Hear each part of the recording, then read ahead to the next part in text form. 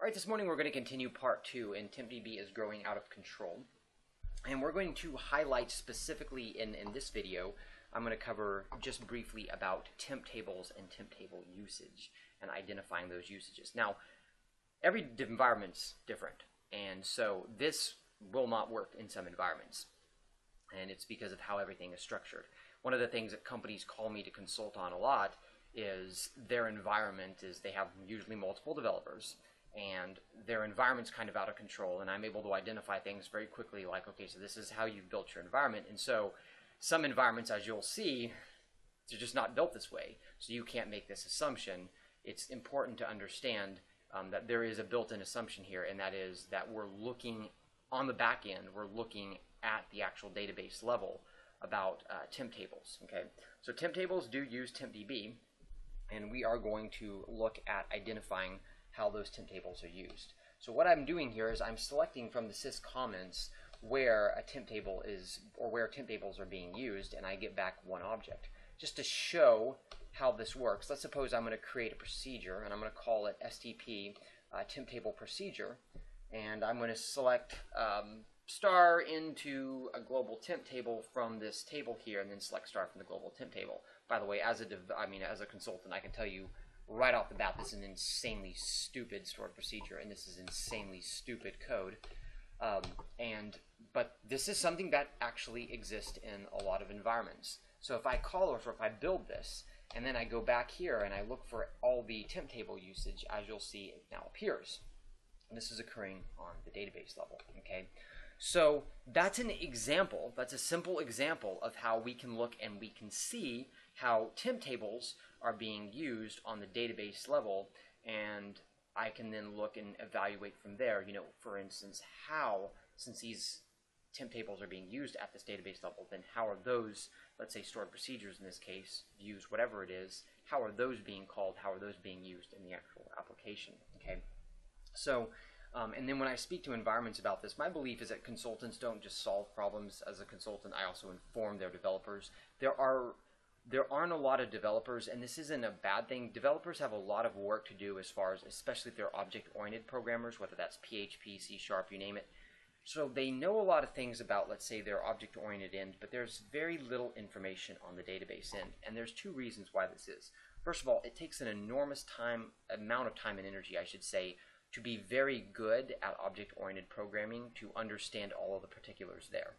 There aren't a lot of people like myself who are functional object-oriented programmers, coders, which I don't really care about, you know, like enumeration and all that. That doesn't even matter to me. If it functions, it's good. That's the extent of it. Trying to get the, what is it that they always say, the Google button to go 0.00001 second faster, I don't care about that. Like, that's the reason why I know a lot more about the database end, is because there comes a point that your learning while you're getting faster is actually disabling you from learning something else, which may be more important. That's the first piece.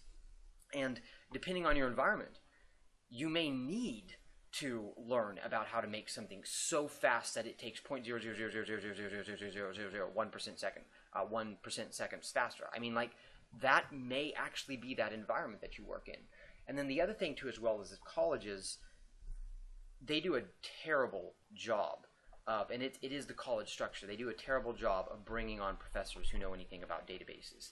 And again, it's because colleges bring on professors, you may or may not have noticed this, they generally have PhDs.